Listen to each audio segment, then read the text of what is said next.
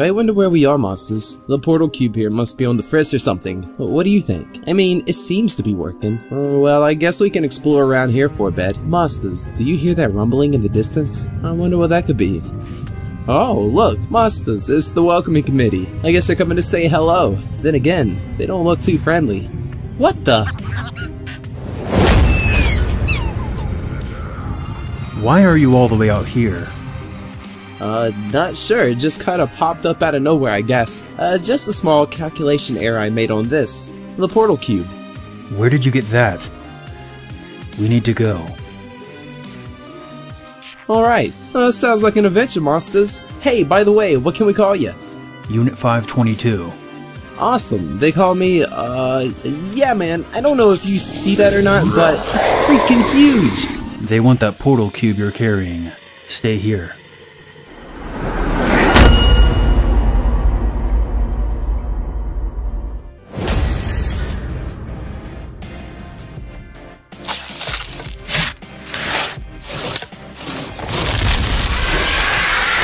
Wow, Monsters, so I guess my portal cube is highly wanted by these giant rust buckets? Well, Monsters, I guess I'll try to handle this on my own. You ready? Hey, Unit! That was some serious ass kicking back there! We need to get somewhere safe. They won't stop until they have what you possess. That portal cube. Hey, I have an idea. Why don't we tell some scary stories on the way? Sure. Okay, Monsters, let's follow unit number 522 here into wherever the hell. But in the meantime, let's get ready for some creepy tales. Hold on to your pudding and let the stories begin.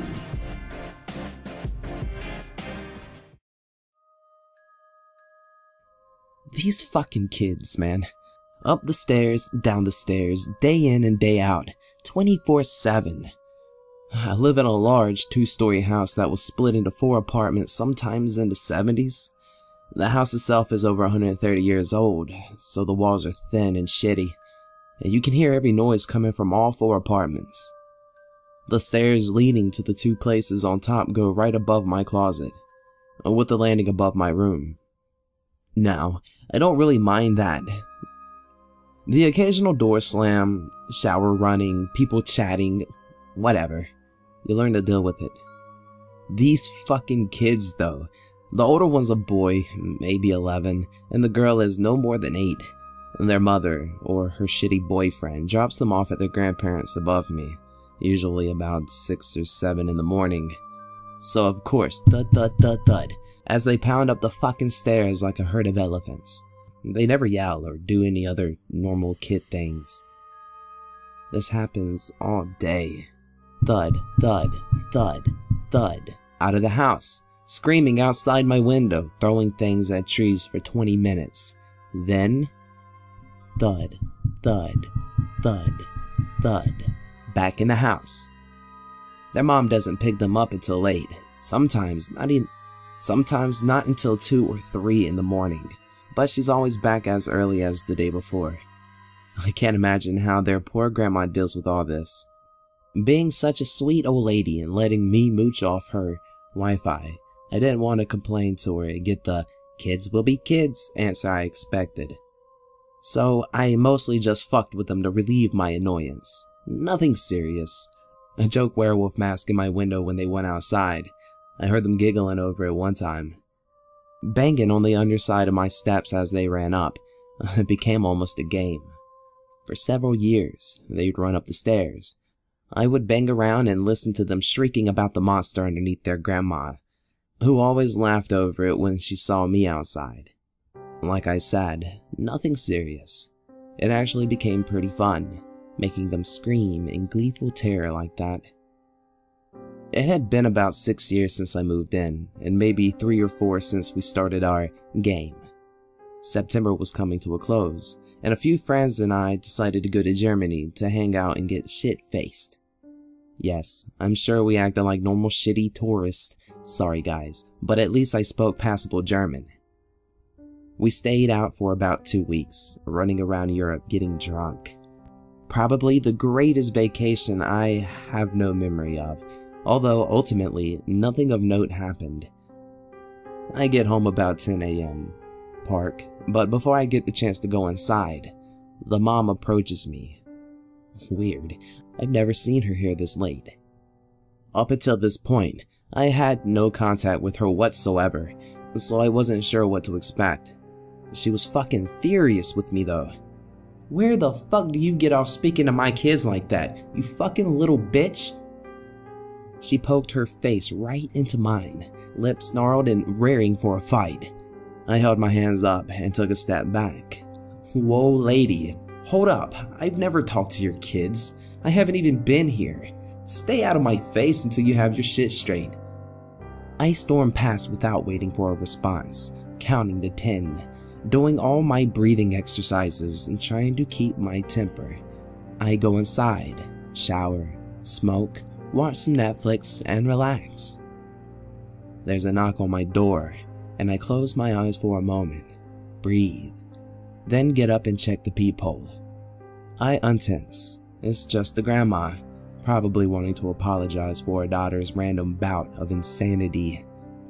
I open the door, smiling, very self-conscious of the fact that my living room smells like weed and this nice old lady can smell it. She's too preoccupied to take note. Have you been out? How long? Did anyone stop by? Her lower lip is trembling in fear, and since the saddest thing in the world has to be an old person crying, I explain as quickly as possible. Yes, I've been gone for 2 weeks, outside of the country. I live alone and didn't ask anyone to watch the place. She thanks me for clarifying and proceeds to tell me why the mother was so upset. It's also why I'm staying with my friend from the trip, typing this up at their place right now. While I was gone, the kids continued their usual activities, clomping up and down the stairs, trying to figure out why the monster was no longer responding. So while the grandma napped, they investigated.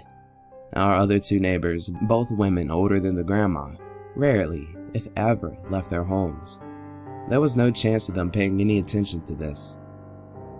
According to the kids, they sat on the stairs and knocked nicely on the stairs, asking the monster to come back and why did he go away. After a few minutes of this, they got an answer. Here's where the accounts of the kids differ. The boy claims that he heard a nasty growling voice, dropping the F-bomb a bunch and being real mean, saying all kinds of gross stuff. The girl, however, said to have heard a nice voice, asking her to go into the basement of the house so the monster could play with her face to face. Her brother, of course, stopped her from doing so.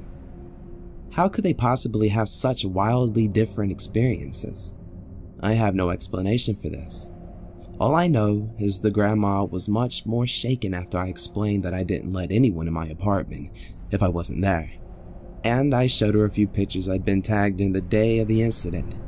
While the mom had just put it down to me being a creepy asshole, she changed her tune after her grandma told her everything I said.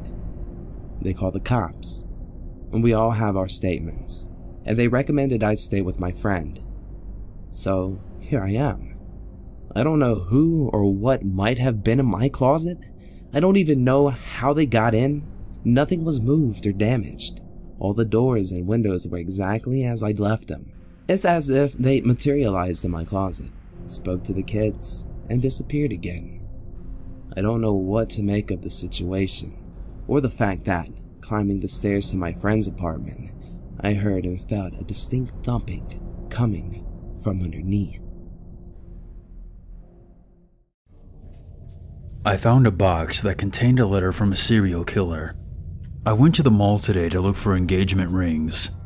My girlfriend and I have been together for a while now, and we've talked about getting married. We're already living together, so I figured it's time to make it official. After finding the perfect ring, I decided I would treat myself and bought a Starbucks coffee. Near there was a spot with a few benches to sit at, with some tall plants next to each bench. It was in the corner of the mall, away from the shops and the crowds of people. The perfect place to sit and prepare myself for the upcoming proposal. I knew she would say yes, but that didn't seem to help my nerves at all. A few minutes after sitting there and looking around, I noticed this white wooden lockbox hidden in one of the plants next to me. Curiosity got the best of me, and I decided to check it out. Opening it up, I found a ton of pictures, as well as sheets of notebook paper folded up. The pictures were of normal-looking people, all smiling and happy. But no two pictures were of the same person. In fact, they weren't even at the same locations. They almost seemed completely random. I unfolded the paper, and it was a handwritten letter that was several pages long. I wanted to read it, but I was too excited about the proposal that I had planned, and I stuffed everything back into the box and took it with me as I rushed home to get ready for the evening. After getting home, I cleaned up the house a bit and took a shower. As I was about to start dinner, I got a text message from my girlfriend saying that work was keeping her a little late tonight. That's not uncommon at her job, plus it gave me some extra time to prepare, so it was no big deal. I decided that I would go ahead and read the letter from the box since I had some extra time. Here's what was written in the letter. If you found this letter in a small wooden box with a heart on it, then congratulations. You're probably very curious why it was left hidden and who the people are in the photos. I won't expect you will be very happy with the answer, but I'll give it to you anyway. Before I begin, let me tell you about myself. I need you to understand who I am before I can tell you. I was born in 1986. When I was a kid, I remember being happy until I was 8 years old. My parents went out to celebrate their 10th wedding anniversary but never came home. It was raining, and there was a car crash, and both of them died that night. That was torture for an 8-year-old. I ended up moving to go live with my aunt and uncle in Cleveland. I was never the happiest after that, but I tried. My aunt tried to be there for me, but my uncle would just get upset and yell because I never smiled or acted like a normal kid. He would yell at me and tell me that I was ruining their marriage, and he wished that I died alongside my parents.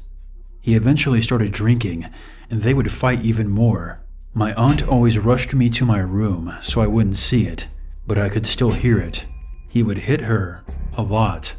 Over the next year, his drinking got even worse, and so did their fighting. One night he came home drunk, yelling about how much he hated me, and then he slapped me. I was shocked. My aunt shoved him down and then told me to go to my room. This was the worst fight I heard by far. They both were screaming, and then she was crying. I could hear him start hitting her. Then she got quiet. I cried myself to sleep. I never did see my aunt again after that. The next day, my uncle told me that she had left and said that she was never coming back. It wasn't until years later I knew the truth. After that, things got better with my uncle. He stopped drinking and started being nice to me. He even apologized for all the things he had said and done. We started hanging out and doing things together. We would go to baseball games, and he would even help me out with my homework. And I even learned how to do my hair so it could get me dressed for school. I was starting to think I could actually feel happy again. When I was 11 years old, we were sitting in the living room watching the last game of the World Series. I'll never forget that game. It was tied in the 11th inning. Then Florida hit a line drive, sending a guy home to win the game. Cleveland had lost. My uncle started screaming and yelling slurs. I hadn't seen him that angry in years. He quietly looked at me and then stormed out of the door and drove off without saying a word. He didn't return home until late that night. When he did, he walked in, opened my door, and stood there in the dark without saying a word. I didn't say anything either. I was too scared. Even from across the room, there was a strong odor of booze, an odor I remembered all too well. That was the first night it happened. He began drinking again. He never hit me, not like he did my aunt anyway. This went on until I was about 15 years old, and I just snapped. I didn't feel the same. I felt stronger, like I could take on the world. I wasn't scared of anything anymore. There was also a level of apathy that is just unexplainable. That night, when he came into my bedroom, I gave him everything he wanted. To be completely honest, I even enjoyed it that time. It was like I was in control for the first time. After we were done, and he drunkenly stumbled back into his bedroom, I walked to the shed and grabbed an axe. I opened his door and stood in the doorway. He opened his eyes and made a quick remark about me coming for seconds. He then sat up and turned his light on. He saw the axe, and he knew what I was there for. He yelled at me that he was going to kill me, just like he did my aunt. I then started hacking him with the axe. That was my first time. After that was over, I had some strange emotions. I was laughing and happy, but not just because he was gone. It was something else. I enjoyed it. The feeling of when the axe hit into his body, his blood flying everywhere, the screams of agony, the look of defeat in his eyes. I enjoyed the feeling of control, of having control over someone's life and death. So you wanted to know who the people in the photos are. They are all the people I had control over. People who I killed so I could get that feeling once more. Why would I leave the box hidden? Well, that's how I choose. Whoever finds the box is the next to die. Then I start all over. I'm freaking out right now. This can't be real, right? This has to be some kid screwing with people. Surely I would have heard about this. It would be in the news, right? I just heard someone walking around downstairs. It's probably my girlfriend, but my nerves are rattled. I'm gonna go down there to check things out. I'll update once I know it's her. Update. Hey guys. So this is the author's girlfriend. I guess his would-be fiancé. I really wasn't expecting this. I found this page open on our computer. I'm not sure what I'm doing or why I'm posting this, but I figured I would share what happened. I'm still shaking. I'm sorry if this is a bit incoherent. Last night when coming home, I turned the corner onto our street and saw tons of police lights. I parked the car as close as I could and ran towards the house, where I was stopped by an officer who wouldn't let me in. Before telling me anything, they asked me tons of questions. They asked me where I was, why I stayed late from work, if he and I had any problems, etc. They knew we didn't once they found the ring and the sheet of paper where he was scribbling down his proposal ideas. That's when they let me go and told me what happened. And I'm having a hard time with it. I loved him so much. They told me that someone came into our home and repeatedly hit him with an axe. There was blood everywhere. He has wounds in his arms where he tried to block it, but eventually couldn't stop the blows. Photo albums were spread everywhere. A picture from a photo booth on our first date was missing. The police wouldn't let me in last night. I was able to convince them to let me into our bedroom to get some clothes, which is where I am now. I saw this open and I thought I would share the update. I have to go now. I'm really having a hard time with this. Why did he have to find this stupid box? I loved him. He was good to me. He was nothing like my uncle.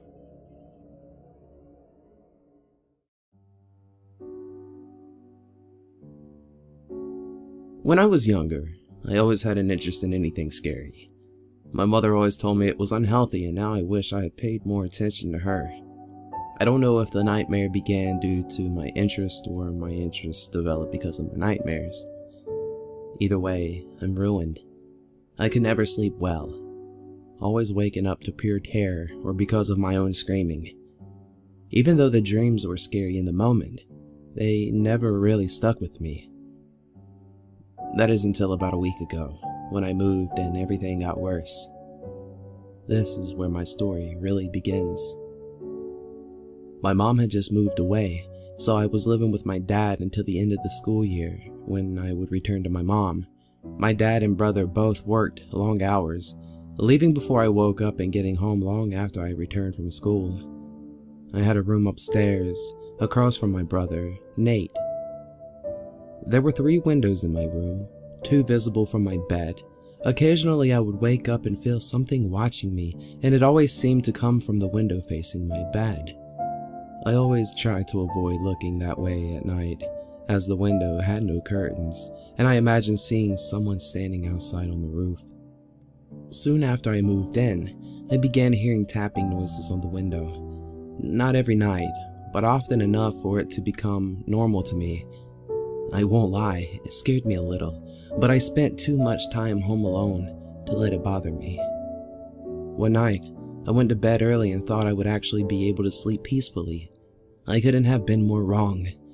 That night, I had the scariest, most vivid dream of my life. I don't even remember what happened in the dream other than seeing this monster. It was in the shape of a person, but it had no skin, almost as if it had been burnt off. All the muscles and blood were visible, and so the overall body was orange and red. It had eyes that were pure black, no mouth, and only a little bump for a nose. It was always crouching and swaying as if ready to run at any given time. It never blinked, and it just stared at me the whole time, only inches from my face. I woke up terrified, to say the least. I knew I'd never seen anything like this in movies, so it bothered me how I was able to see it so clearly. I was home alone and decided to reach out to my best friend, Lana. Lana and I had been friends since 7th grade, and at this point, we were juniors in high school. We had done everything together, such as vacationing with her family out of the state and missing a week of school to go to Disney World together. But then, Lana and I started going to school 2 hours apart. We talked all day, every day, yet we still missed seeing each other. I used to look back at the pictures from our trips. We were so happy together. So, back to the morning of the dream. I texted Lana and told her all about it. She always understood me, and this time was no exception. I felt bad, and still feel bad to this day for scaring her so badly. Sometimes I think that if I never told her, things would have ended differently. Nonetheless, she comforted me and assured me that I would feel better soon. I knew she was right, so I pulled myself together and got ready for school. It was the last Friday before spring break, so of course the day dragged on and on.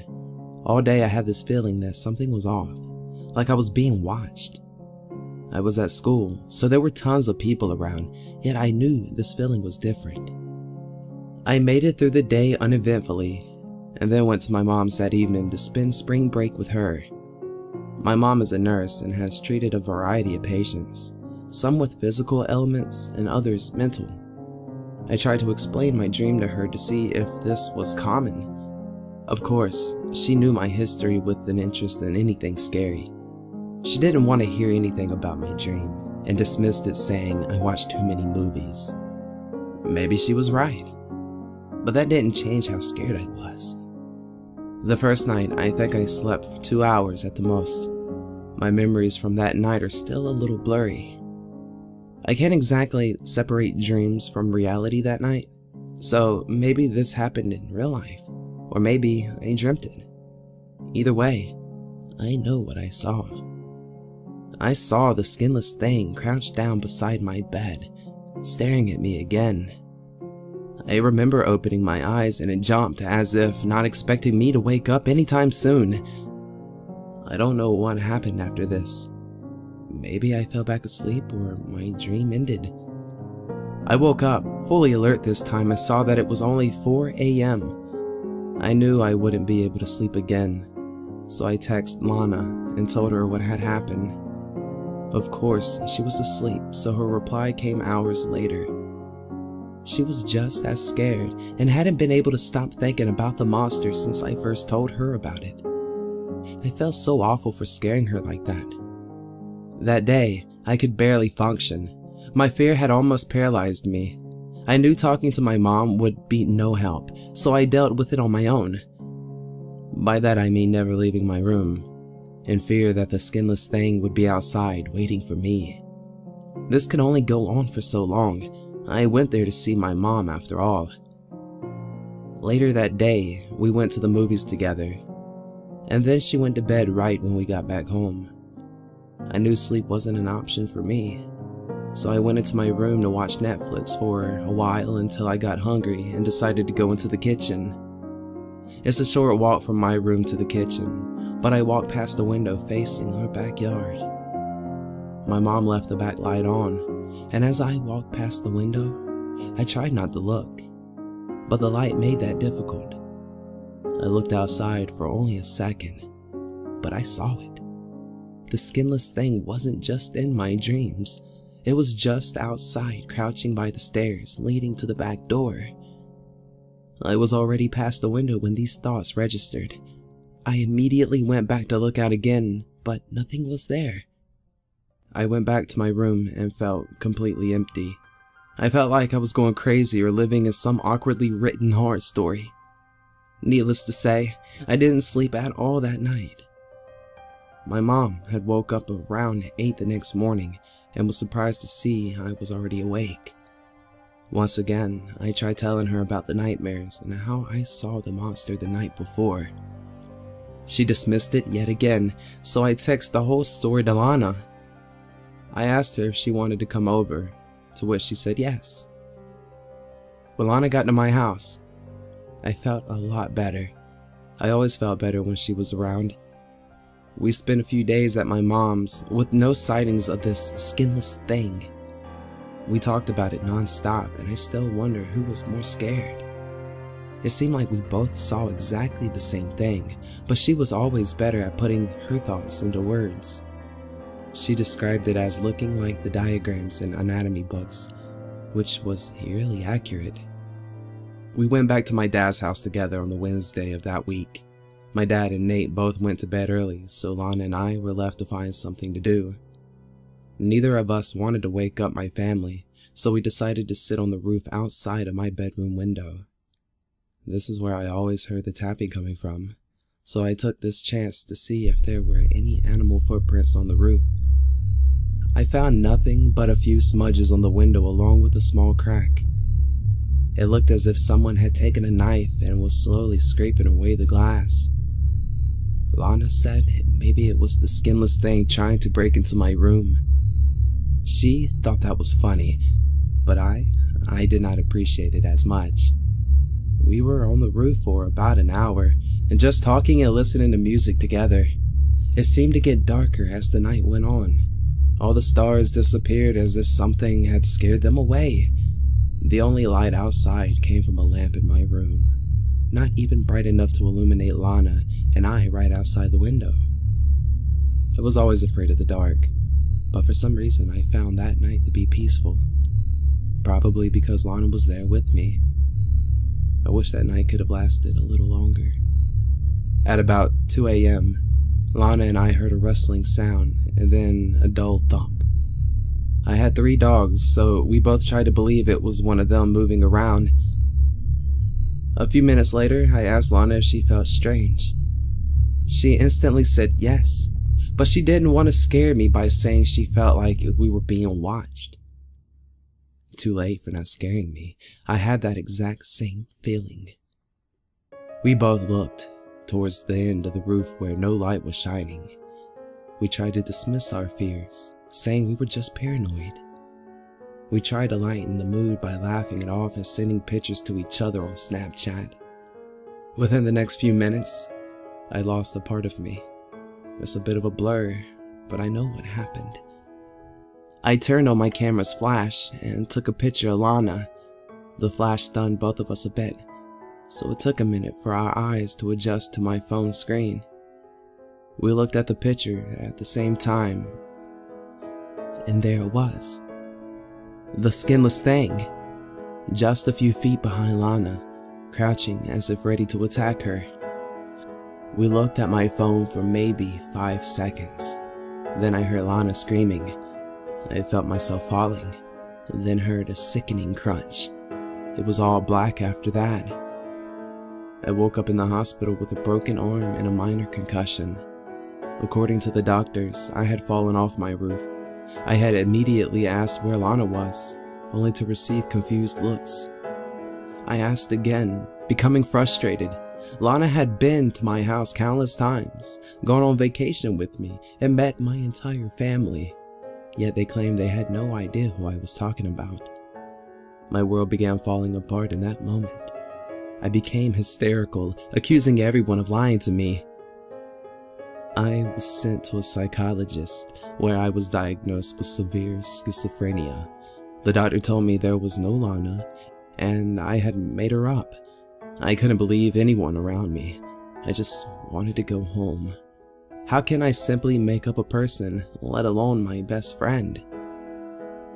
As soon as I got home, I went directly to the vacation photos with Lana.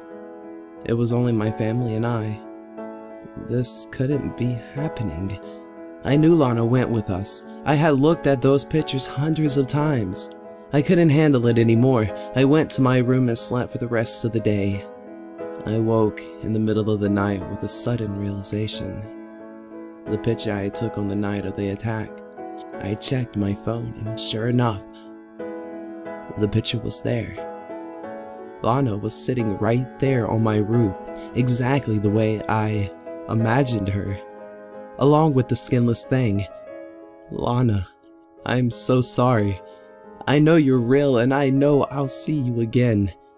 I'm going out on the roof now and I'm waiting for the monster. It will bring us back together soon. How much longer do we have to walk? Oh, hi Monstaz. Yeah, Unit 522 and I are still traveling, but I think we're getting ready to come up on a crossroads. Which way should we go, left or right? Monstaz, let us know in the comments below. And Monstaz, very important, make sure to leave a like, because the more likes we get, the more powerful we all become to be able to destroy this meteor that's heading right for us. It might hit us in the next 5 seconds, so be sure to hit that like button. And also, big shouts to Unit number 522. Thanks a lot, man, for collaborating on this video, as well as kicking some robot ass back there. You really saved this monster's butt. And Monstaz, big shouts to all of you, and I really hope you enjoyed the video. If you are new to Yetman TV, be sure to hit that subscribe button and become a monster today. Again, Monstaz, thank you guys. Unit 522, thank you, man, and like always, till next time.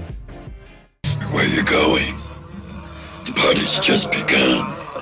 When I started grammar school,